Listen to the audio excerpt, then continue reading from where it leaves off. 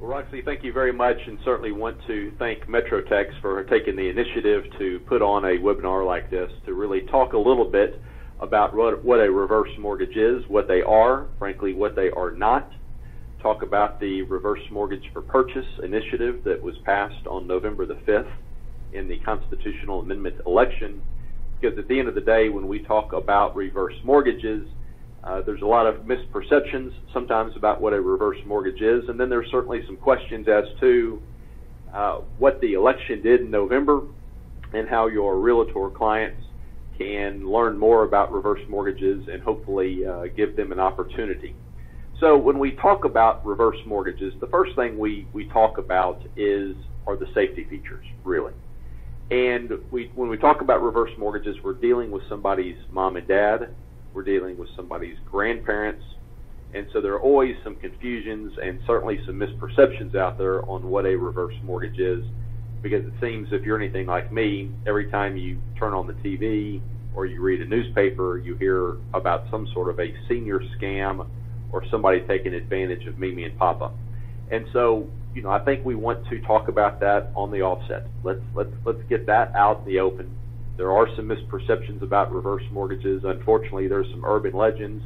And so hopefully this webinar can talk to you about the facts about reverse mortgages, not really get into the opinions, but let's talk about the facts. Let's talk about the people that do these and how it can benefit you and your realtor base. So when you really talk about reverse mortgages, this first slide right here, this is probably the most important slide you'll have in the entire day. And so that's why I bring this up first, because it's the most important thing I can show you.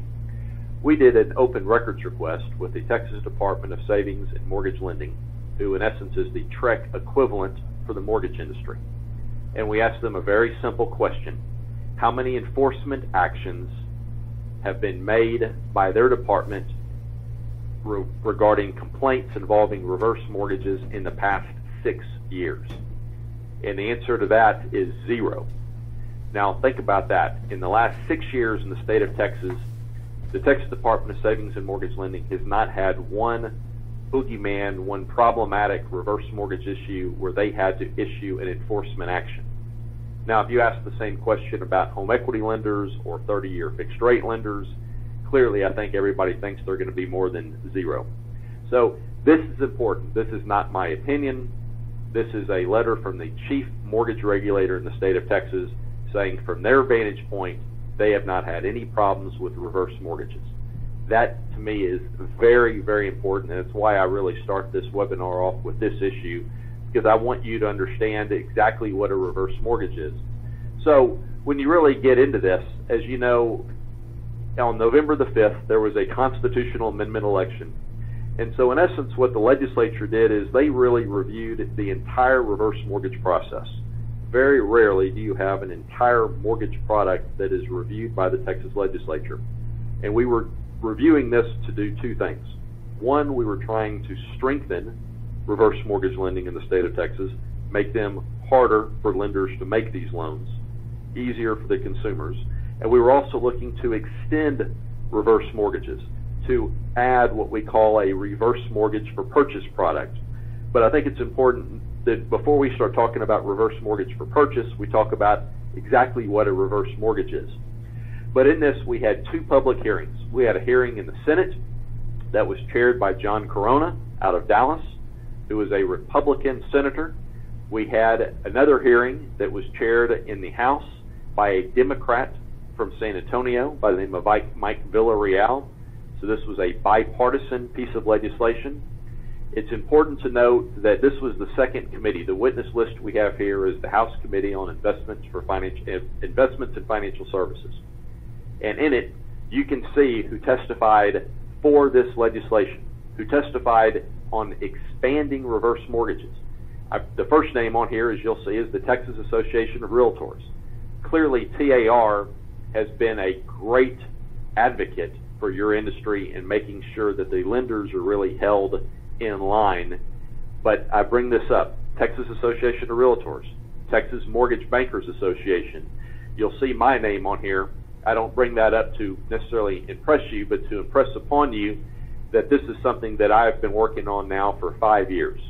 and I was fortunate enough to testify in the House and the Senate on this issue. The Alliance for Texas Families, clearly that is a pro-consumer group, not a pro-business group. Texas Land Title Association, once again, the Texas Bankers Association, Daniel Gonzalez with TAR, another Scott Norman with the Texas Association of Home Builders, AARP. I bring that up because this is important. AARP clearly is probably the #1 advocate nationally for seniors, and yet AARP testified to expand reverse mortgages in Texas. The Independent Bankers Association of Texas, and then once again the Texas Association of Realtors. I bring that up because if you look at the next line, those who testified against expanding and strengthening reverse mortgages in the state of Texas, not one person, not one group, not one entity testified against strengthening these. So when you look at the fact that we have really a stellar track record with the regulators, and then you look at the consumer groups and the business groups around Texas who are paid to make sure that legislation is passed and it's passed properly, we had significant support here. Not one person testified against us. And then if you go to the Senate, every member of the Senate voted for this. Everyone, 31-0. And in the House, we were fortunate to win by 139-1. So not only did the consumer groups support us, but the legislature supported this by a vote of 170-1. That's important because a lot of different eyeballs, a lot of different opinions, a lot of different political affiliations looked at this and supported it. So it doesn't matter if you're a Republican or a Democrat, if you live in East Texas or West Texas, in the MetroTex area, it doesn't matter. Various groups from around the state looked at this and said, we think reverse mortgages are a good idea, and we think it is something we need to expand. And then on November the 5th, we had a constitutional amendment election, and we won by basically 275,000 votes. So I bring that up in the standpoint of when you start looking at this issue, not only did we win, but we also had the endorsement of every major newspaper in the state of Texas. So the point I'm trying to make is when you start really talking about reverse mortgages, the most important thing I can tell you today is the safety. The safety of these, the safety for your clients, the safety for your parents, the safety for your grandparents, because you may or may not be active in the reverse mortgage for purchase business. But when you really start talking about reverse mortgages and dealing with seniors and trying to monetize their home equity, this is something that probably affects somebody in your family. Maybe not today, maybe not for a year or two, but everyone has an aunt or an uncle or a grandfather who's in a house who could really look at some different ways to monetize their home equity and make their retirement a little bit better. So quickly, when we talk about reverse mortgages, I just want to briefly touch the fact that all reverse mortgages are based in the Texas Constitution. We've actually amended the Constitution now 5 separate times. And most people are familiar with home equity lending. You'll have a home equity loan, which is a A6 loan. You may hear that phrase. That's where it is in the Constitution. A reverse mortgage is an A7 loan. So a reverse mortgage, if you will, is the cousin to the traditional home equity loan. Now, I'll talk a lot about home equity as it relates to reverse mortgages, but in that sense, but technically speaking, a reverse mortgage is not a home equity loan. It's the cousin. I may use it as a home equity phrase, but just remember that a home equity loan that you can go get at your local bank is different than a reverse mortgage home equity loan, if you will. The other factor that is very critical on the reverse mortgage is that it's a non-recourse loan. I bring that up because it is critical that people realize that at no time that mom and dad would ever take out a reverse mortgage and leave their children or leave their heirs with their obligations. That is in the Constitution. It's ironclad, and it is a non-recourse loan. So your children, your heirs, everyone is protected. No one is going to have a significant bill sent to the kids. Now, why are you on this call? Why are reverse mortgages important to Texas, and why is it critical that people around the country and around the state learn more about reverse mortgages? here is a slide from Social Security, and this is Social Security Bulletin 72 that was issued early last year. And in it, it says that as it relates to individuals that own a 401k or an IRA, 63% of the United States does not own an IRA or a 401k. Now, that is a staggering number as it relates to the fact that Texas is going to continue to grow. There's going to be continued burdens on seniors. It is expensive to grow old in America, and yet 63% really has no organized savings. They may have something in savings, they may have something in their checking account, but as it relates to an organized 401k or an IRA, 63% are not remotely prepared for retirement. Now, that is a scary number. Now, that number does not include the pension, but it does give you an idea of how far away we are from being prepared as a state for retirement. Another staggering number, and this is per AARP, and they will tell you that over 40%, the actual number is 42%, but over 40% of the state's 65-year-old and older population would have incomes below the poverty line if they did not receive their Social Security. So think about that. When you think about everybody in the state of Texas age 65 and over, 2 out of every 5 Texans would literally live below poverty if not for their Social Security. Now, that is just an amazing number and a very depressing number, because if we don't start looking at retirement as a legitimate crisis in the state of Texas, we're going to have additional burdens on state and local governments that we simply can't pay for. Now, over the last legislative session, there was lots of conversation about water. There was lots of conversation about transportation, and certainly that's correct, and it should have been that way. But the other aspect that the legislature really took up and considered was really this issue of a retirement crisis in Texas.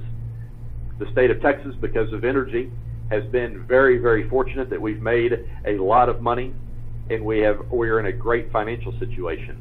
But the average Texan, your neighbors, the people you deal with, most of those people are ill prepared for retirement. And so that's why we start talking about this. Here's another slide that is really staggering that shows you a little bit about how quickly Texas is aging. Texas historically has always been a very young state, but Texas is going to age and become a very older state in our business lifetime. In the year 2040, that's not that far off.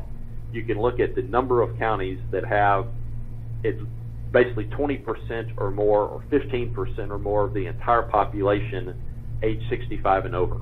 Now, if you look at the slide on the left in the year 2000, you almost just can eyeball it. You see a lot of reds and a lot of yellows. And then if you look at the slide on 2040, you see lots and lots of blues and lots of greens, very few reds and very few yellows. Certainly the DFW area, if you look at that, you do have a couple of yellows, but if you look at where we were in the year 2000, almost that entire area had a population below 12% of those population of those aged 65 and over. So you can almost just eyeball it and realize Texas is going to grow significantly in the next 20 to 30 years, and we already have a retirement crisis today because people are ill prepared for retirement, and it doesn't mean they've done anything wrong. The problem is it's expensive to live, it's expensive to save, and it's hard enough to make ends meet as it is, much less having to put something in your 401k or your IRA to get you down the road. So I bring these slides up because there is a retirement crisis, and we need to start looking at various new options. And one of those options is the ability to monetize home equity and look at it in a very different sense, because we know a couple of things. We know that a majority of American homeowners in or near retirement have most of their net worth tied up in their home. We know that number is north of 50%. We also know that the average American has less than 2 years saved for retirement. Some, depending on where you look, may say they have 3, may have 4, but the average American has less than 2 years saved for retirement, a majority of whom, of that group, have less than 1 year saved. So knowing that we have a retirement crisis, knowing that there is so much equity in your house, why are we not talking about home equity in the context of retirement planning? Now, please know I'm not talking about home equity in the context of investing. I'm absolutely not suggesting anybody access their home equity to go invest in stocks. But I do think that we should look at our number one asset, our number one resource, and that is our home, that is our home equity, to look at retirement in a different way. Now, that's frustrating for a lot of people, because if you're anything like me, I can assure you my father would always say, your house is your home, you never borrow your home equity, your home should be paid off before you retire, and that's a great safety net. Well, he was right in that sense. In a perfect world, you would like that, but at some point, if you're drawing down your IRA or your 401k more than that 3 or 4% annually that you should be doing, you simply are not going to have the funds needed to have a 15 or a 20 or a 25-year retirement. And so looking at different ways to monetize your home equity is a different way of thinking. And that's where I think people start getting confused on a reverse mortgage, because in many cases, especially in Texas, you always hear that your home equity is very specific, it should be used for retirement, but yet how can you tap it? You really can't tap your home equity unless A, you sell your house, or B, you take out a home equity loan, but then you have to turn back around and access those funds and make monthly mortgage payments. So enter the reverse mortgage. Now, you also, when you hear reverse mortgage, you may hear the phrase HECM. HECM is home equity conversion mortgage, and that's what HUD calls these. So I just bring that up. But a reverse mortgage is a type of home equity loan that allows homeowners who are aged 62 and over, and it's 62, it's not 65, it's not 59, 62 and over, which means both borrowers must be age 62 and over, and it allows them the ability to borrow against the equity in their home without having to repay any of the mortgage debt during their lifetime. Now, normally this is where we start to lose people, and it starts to get confusing, because no one's ever bought a house, no one's ever bought a boat, no one's ever bought a car without having to make a traditional monthly mortgage payment or a monthly payment. So we'll talk about this. But the reverse mortgage is called a reverse mortgage, which I think everybody can realize is a horrible name. It's a very confusing name. Sounds horrible. I mean, if we could have done it all over again, we certainly would have called it something other than a reverse mortgage. Because basically the traditional payback stream is reversed.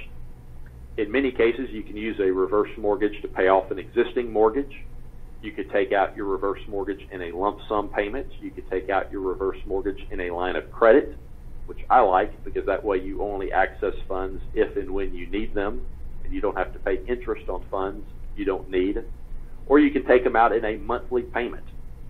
Now, this is where people get confused, because I'm sure a lot of people see Fred Thompson and some of those other ads with all the actors, and they talk about a reverse mortgage, and they really talk about it as this great product, and it's better than sliced bread, and everybody gets a reverse mortgage, gets a free balloon and a cupcake, and everybody lives happily ever after. To some extent, those ads are pretty good, because it gives people an idea of what a reverse mortgage is. But they talk about the fact that there's never a payment made, and that's right and it's wrong. And so let's talk a little bit about what a reverse mortgage is. A reverse mortgage is no different than a traditional home equity loan that everybody on this call could go get today, presuming you have the equity in your home. However, 20 years ago, 25 years ago, on an idea that President Reagan signed into law, was the idea of aging in place. We have all this home equity, and we're not really accessing it. What if you could take out a reverse mortgage, access your own home equity, live on that home equity, and then make the payment back, pay all of those payments back to your lender at the time you sell the house or pass away? Very different way to look at it. Most people are accustomed to taking out a mortgage and making a small payment every month for 180 or for 360 months. Then you own the home and you go down the road. Reverse mortgage is designed a little bit differently. Think about reverse mortgage when you go to dinner. Every time you go get a new salad or a new iced tea or a glass of wine, they don't bring you a bill. They bring you a bill at the end of dinner. To some extent, that's what a reverse mortgage is. It's a uniquely financed home equity loan. Or you could say it's a deferred payment home equity loan. The lender is still going to be paid, so it's not better than sliced bread. You still own your home, which is a giant misperception that somehow or another you may be selling your home to the lender. That is clearly not the case. But that you're going to be in a situation where you can take out your loan, live on your home equity, and then at the time of death or sale or vacancy of the property, you'll pay the lender back. So that's normally when some people get thrown off into left field and they don't come back because they've never really seen something like that. It sounds too good to be true. And so we'll just talk about that, and certainly I'll look on here if anybody has any questions, be sure to bring some of these questions up. But think about it as a deferred payment home equity loan. The lender is still going to be paid. You're still going to pay the lender. However, you're just not going to pay the lender over a monthly basis. You're going to pay the lender in one lump sum payment in 5 or 10 or 15 years or however long you may live in the property, regardless of anything else. One thing that's very specific about a reverse mortgage is the way the loan can come back. Your only obligations are the payment of taxes and insurance on an annual basis. You never make a traditional principal and interest payment during the life of the loan. You're never going to make a monthly P&I payment. But you are, since you still own your home, title's still in your name, you're still obligated to pay taxes and insurance as it is on an annual level. That's it. Now, some of the Fred Thompson ads talk about no payments, and that's not completely right because you do have a payment of taxes and insurance. Where I come from, if I'm making a payment of taxes and insurance, that's still a payment. It may not be a principal and interest payment, but it is a payment. So don't let some of those ads throw you into left field. So think about that from that perspective. Roxy, how are we doing? Are we doing all right? Yes, we just had a question. It says, what if the borrower lives longer and say the loan totals $100,000, but the value of the home when the borrower dies is only $75,000? Does the bank eat the loss? Okay, great question. Now remember when we started, we talked about a reverse mortgage being a non-recourse loan. So it is conceivable if a borrower were to take out a reverse mortgage, and let's look at what happened in California in the years 2007, 2008, 2009, where the house had significant depreciation. And if you get in that scenario, it's certainly possible with a reverse mortgage that you could be underwater. And in this scenario, you owe, let's say, $100,000, but the property is only worth $90,000. In that instance, because it is a FHA-insured loan, the lender, or really the federal government, would take that as a loss, and though that loss would not then be sent back to the heirs or the estate. And because it's an FHA loan, there is FHA insurance built into the product that covers that loss. So a lot of people say, well, what does happen if mom and dad, or the kid's going to get a $50,000 or $100,000 bill? And the short and the long answer is no, they will not, because it's a non-recourse loan. Is it possible you could be underwater? Yes. You don't really see that much in Texas because Texas really never saw a significant depreciation. Clearly there's some pockets where there was a little depreciation in Texas, but over a 3 or 4 year period of time, most of the time the homes are either going to be even, or they're certainly going to have seen some appreciation. And clearly in the DFW area, I think most people would say they think the market's going to stay hot and remain hot for the foreseeable future. So that is possible. If that does happen, you don't have to worry about your children or your grandchildren receiving any of your debt. Roxy, do you have any other questions on that? That's the only question we have so far, Scott. Okay, perfect. So when you talk about a reverse mortgage, who is eligible? Now, we talked about this a little bit. Yes. All right. We just got another question. Here we go. Do both borrowers have to live in the home or just one? And what if one has to go to a nursing home? Great question. So let's talk about who is eligible. So at the offset, both borrowers must be age 62 and over. So if you have a 65-year-old borrower and a 55-year-old borrower, that wouldn't work. Both borrowers must be age 62 and over. It must be your primary residence. So no second homes, no investment properties, and yes, you can do condominiums. A reverse mortgage is going to be the primary lien on the property. So if you do have an existing mortgage, what they'll do on the reverse mortgage, kind of like a cash out refinance, they're going to absorb your existing mortgage into the new reverse mortgage, which might not allow you to access any of your funds, but you're going to pay off an existing mortgage. And that's important when we talk about the reverse mortgage for purchase, because it's going to give you a position where you never have to make another mortgage payment. And then the home should have at least 45% equity, and that number in many cases can be as high as 50% equity. So like a home equity loan in Texas, you have to have existing equity in the property to come to the table. But with a reverse mortgage, since in essence you're going to access part of your home equity, in short, to make your payments for you, the reverse mortgage is either designed for homes that are paid off or nearly paid off. So you really have to have roughly 45 to 50, 55% in the property. And then, of course, remember, it's a non-recourse loan. That's important because it really protects you and your heirs. Now, if a borrower does need to go into a nursing facility, that's fine, because the way the Constitution is drafted, everything revolves around the surviving borrower or the second borrower. So if dad needs to move into a nursing facility and mom is still in the home, that's fine. The note doesn't come due and payable. Everything would still stay the same. Dad's in the nursing facility, mom's in the home. The only way a reverse mortgage can come due and payable and needs to be paid off is death of the surviving borrower. So both borrowers must pass away. Just traditional sale of the home, like you'd have, you sell the home, pay off the lender, or vacancy of the home by both borrowers for over 1 year without the lender knowing where you are. So even if both borrowers, mom and dad, move into a nursing facility and you're letting the servicer know mom and dad are at XYZ nursing facility, we've paid taxes, we've paid insurance, which, as we said, are the two obligations you have, and then we've maintained the collateral, the home is still insured, the yard hasn't grown up around your hips, the servicer certainly can allow you to stay in the property longer. But that's important. That's the only way the note can come due and payable, presuming you're paying taxes and insurance.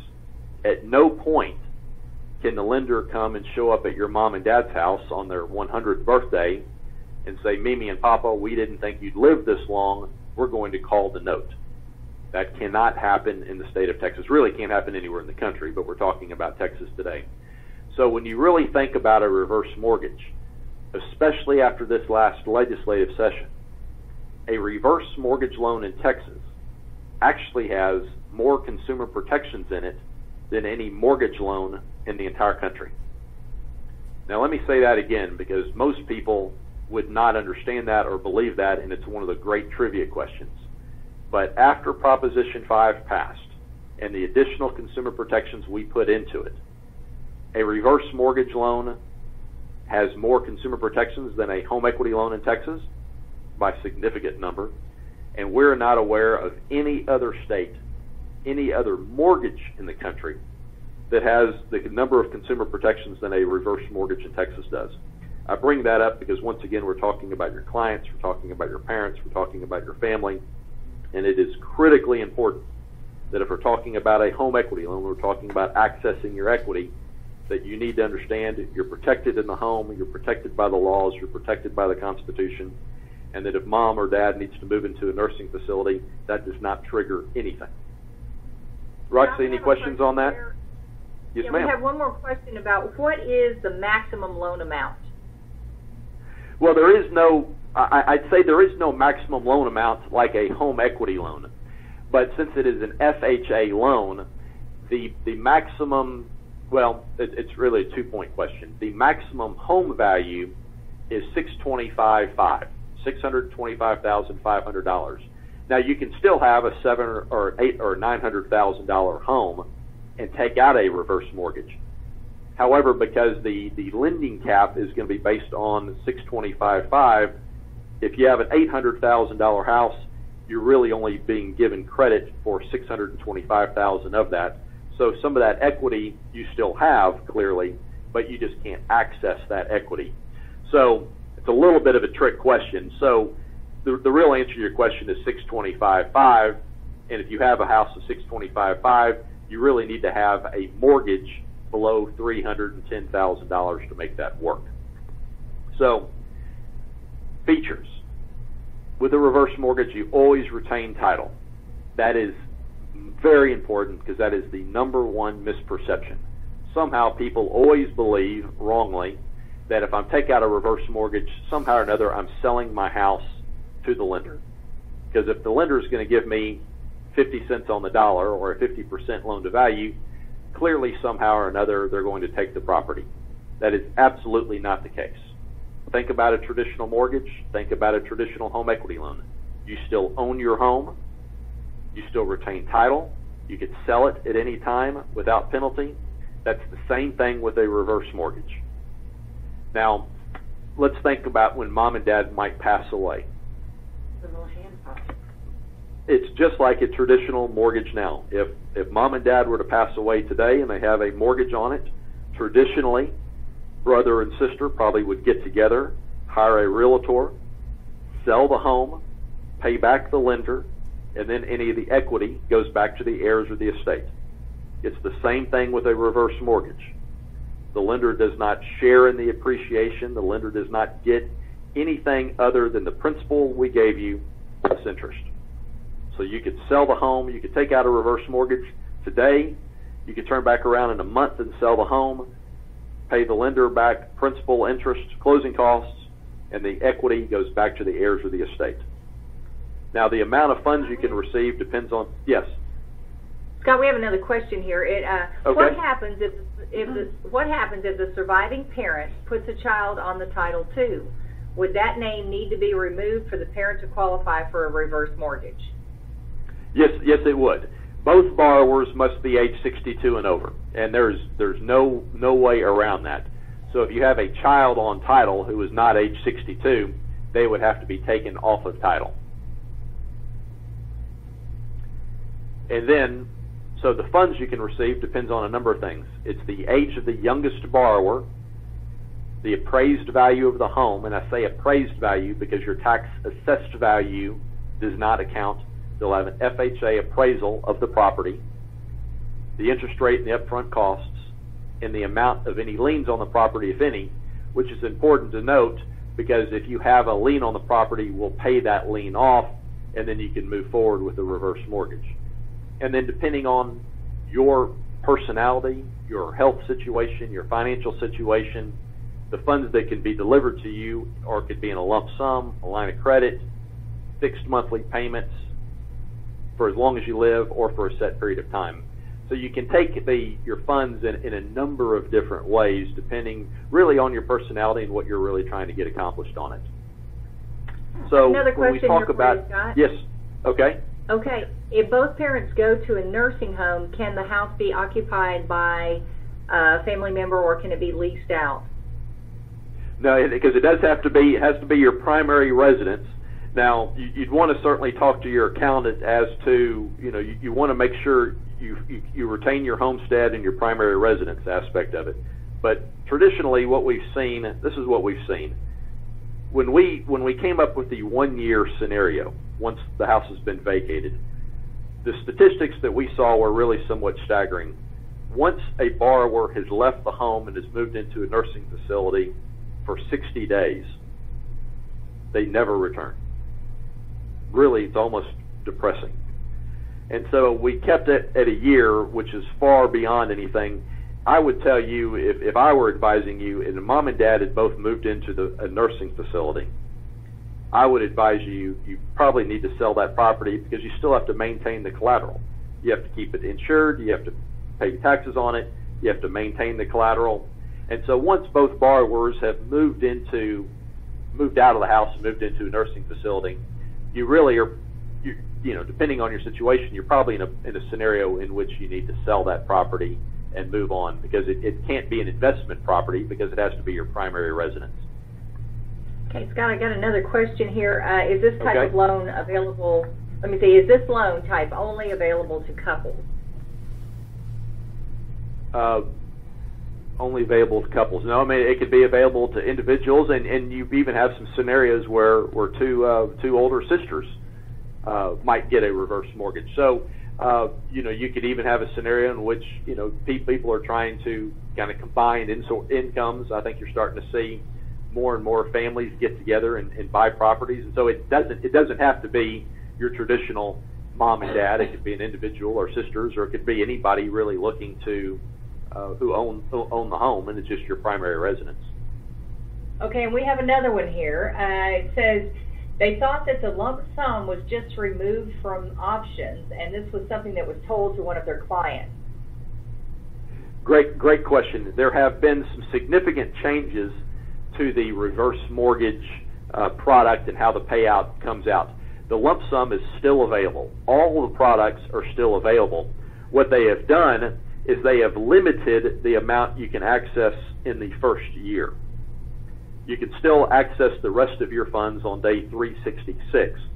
But what they were saying is, you can take your funds in a monthly payment or a lump sum payment or a line of credit. Most people were taking the funds in a lump sum. And we felt that that was problematic because many people maybe didn't have a financial advisor and maybe were spending too much money in the first year. And so the government decided, and I believe it's probably a pretty good idea, that they limit the amount of money you receive in the first year. So let's just say, for example, they've limited that number to 60% of a lump sum in the first year. So let's just say, for argument's sake, you originally were qualified last month for $100,000. Now you can access $60,000 in the first year, and in the second or third or fourth year, you can access the other $40,000. So you still get access to all your funds. You just don't have access to everything in year one. But absolutely, the lump sum payment is still available. And so that comment or that question is about half accurate. Scott, we have another one. How did you calculate the maximum proceeds, assuming the value is greater than or equal to $625,500? Well, let's just say somebody comes to me and says, I've got a $700,000 house. The first thing I know is that it's really not a $700,000 house. It's a $625,500 house. So you still have access to that equity, but I can't lend any money to you on anything over the 625.5 number. And so the actuaries, since a reverse mortgage is kind of a cross between a home equity loan and a long-term care policy, it's going to be based on actuaries. It's very much an insurance style product. And so we're going to take the age of the youngest borrower, what current interest rates are, and take the 625.5 and calculate your loan to value there. So it's not like a home equity loan in that we know it's 80% right off the bat. With a reverse mortgage, it could be a 45% payout, it could be a 55% payout, but it's going to be dependent upon the age of the borrower, in particular the age of the youngest borrower. So the younger you are, the more money you're going to receive.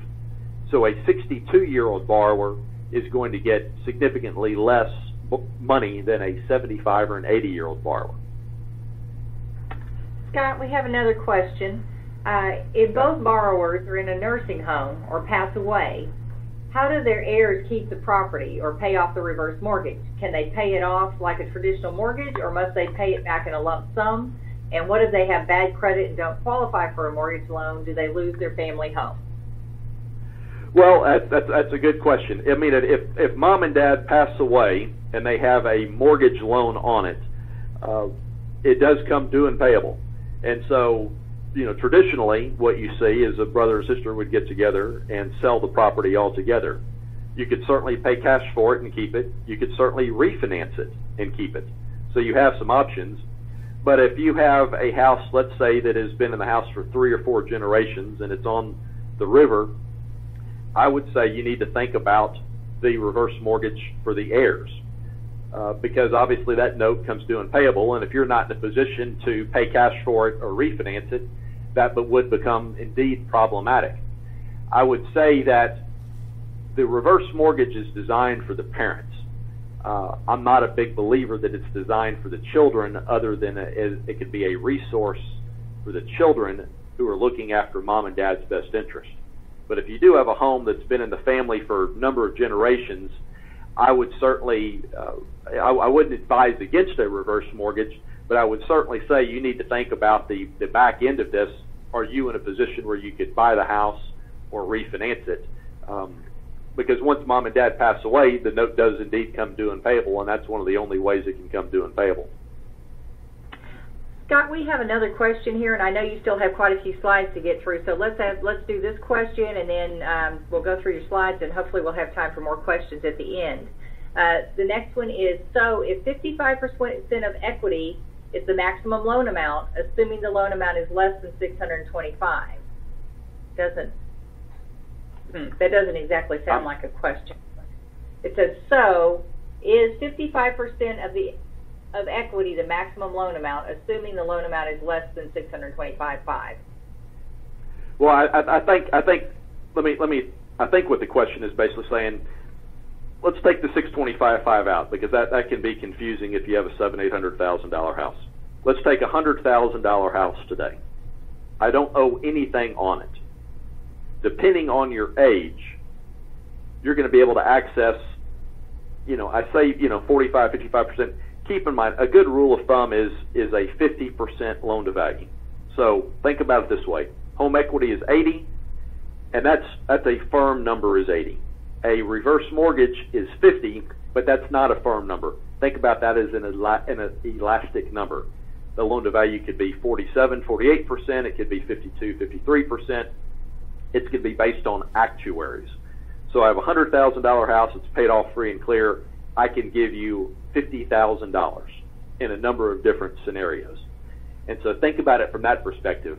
If you come to me and say I owe $100,000, I have a $100,000 house and I owe $80,000 on it, the reverse mortgage really would not work unless you were planning on coming to title with $30,000 to buy the loan down. So, and we can certainly answer some more questions because I do want to go through a few more of these slides. So what is a reverse mortgage? It is a funding source. It's a financial planning tool. It gives you an ability, unlike a home equity loan, to access your own home equity, monetize your home equity without having to turn back around and make monthly payments. So it's a liquidity issue, it's a cash flow issue. Now remember, no principal and interest payments are made, but you do have to pay taxes and insurance. That's critical because most people don't understand it. Now, as it relates to the HECM for purchase, which is why I'm sure a lot of you are on this call, remember this was a 5-year project. It was recently approved by the Texas legislature with the support of the Texas Association of Realtors. MetroTex, by the way, supported this. AARP, every major newspaper in the Texas, and a vote of 170-1 by the legislature. It's coming soon. We believe it will be available somewhere between 2 to 4 to 5 weeks from now. So this is certainly something possible that you could be looking into for your clients very soon, and so this is why we wanted to bring this to your attention today, so you can start thinking about this as a different and a unique viable option for you. It is designed for borrowers who really traditionally are downsizing. So think about mom and dad, kids have gone. Let's say I want to move into Dallas because I want to be closer to medical care or the grandchildren. Or let's say I want to move out of Dallas because I want to move into more of a senior facility, or I want to move into maybe a smaller town and go play golf every day. And it's also designed for borrowers who traditionally are cash buyers, or buyers who intend on putting down more than 50%. Because remember, the reverse mortgage is designed, the traditional reverse mortgage is designed for homes that are either paid off or nearly paid off. You need 50% equity in the property. The same thing would be applicable for the HECM for purchase. You need 50% in the property, which means you would have to have a down payment of at least 50% to make the reverse mortgage for purchase work. But this is where we start talking about those who are downsizing and those who are really specifically always cash borrowers or borrowers who are always going to put down a large down payment. So if a borrower was going to come to you and they were going to put down 10 or 20%, the reverse mortgage for purchase really is not applicable and would not apply to what you're trying to do. It's designed, doesn't mean it's for this, but traditionally the borrowers that take out the reverse repurchase, we're going to downsize and we're always going to pay cash. Now, one reason this is something that's in, yes. Scott, we have one more. It's kind of a addition to a question that was asked before. It says, how soon does the note come due once both borrowers pass away? In other words, how long do the heirs have in which to sell the home? That's a great question, and it's a two-point answer. The way the law is written is that the note comes due and payable upon the time the servicer is aware that the surviving borrower has passed away. But then you go on further, you really have 9 months. You have 6 months to get the house listed and try to sell the property. And then if for some reason you can't sell it in that period, you go back to the servicer and ask for another 3 months, and then you can continue to ask the servicer for extensions. But what they're going to want to see is that, are you making an effort to sell the property or refinance the property or liquidate the property in some way? Clearly the servicer doesn't want to go into a foreclosure and take the house. The other aspect that is important on this is that a reverse mortgage falls under what is called a foreclosure by judicial review, which means you cannot foreclose on a reverse mortgage, a home with a reverse mortgage, without a court order. So basically the lender can't say, your mom and dad died on a Monday, we're the lender, we win, you lose, we're going to foreclose on you in 30 days. Absolutely cannot happen. Can't foreclose anyway without a court order. So the short answer to your question is you have 6 months to sell the home, and then you have another period of time, an additional 3 months, taking you out to 9, and then in many cases you could go out as far as a year. But I think, and then obviously there are always going to be some certain situations, but the answer to your question is you basically have between 6 months and a year. 9 months is really where, if you haven't sold the house in 9 months, I'm sure the servicer is going to come back and say, are you really trying to sell the home? Have you listed the home for what is a legitimate value? Or are you just trying to kind of game the system and beat the government and list the house for $1 million when it's only worth $300,000? So those are some questions you would have with the servicer. But remember, you have the Constitution behind you and you have a court order behind you that would certainly protect everybody in the game. Now, why is the reverse mortgage for purchase important for Texas? We've already told you about the retirement crisis. We've already told you about the fact that Texas is going to continue to age. Today in Texas, 23% of all homes are owned by individuals age 65 or over. Now remember, this is 65, but the reverse for purchase, both borrowers have to be 62. So if you look at those numbers, about 1 in 4 homes in the entire state of Texas are all owned by people age 65 and over. Certainly well over 1.3 million, and this number is going to grow every day. So there is lots of opportunity to come in front of a lot of new borrowers who may not be aware of what a reverse mortgage is, certainly may not be aware of what a reverse mortgage for purchase is, unless they're extremely well read and really paid a lot of attention to what the legislature was doing. So when you think about a reverse mortgage, this for purchase, it is important from this aspect to remember this is a cash flow aspect. I am trying to find different ways to manage my retirement, manage my assets, and manage my monthly cash flow. Today in Texas, I'm going to go buy a $300,000 house. Traditionally speaking, I have two options. I can pay cash, which is great if you have it, or like a lot of people, I probably have sold my home, I'm buying a new home, so I'm going to take out a new 30-year fixed rate. Let's just say in this example, I'm either going to pay cash of $300,000 or I'm going to put down a down payment of 50%, in this case $150,000, take out a 30-year fixed rate, which is going to cost me about $782 a month. So after 7 years, I'm going to have paid about $65,000 for a mortgage. So from your perspective, you have a couple of different ways to look at this.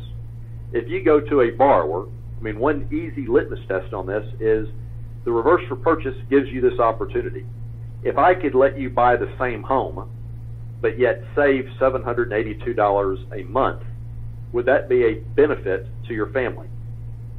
And I believe the answer needs to be yes or no. 782, after 7 years, 84 months, that's $65,000.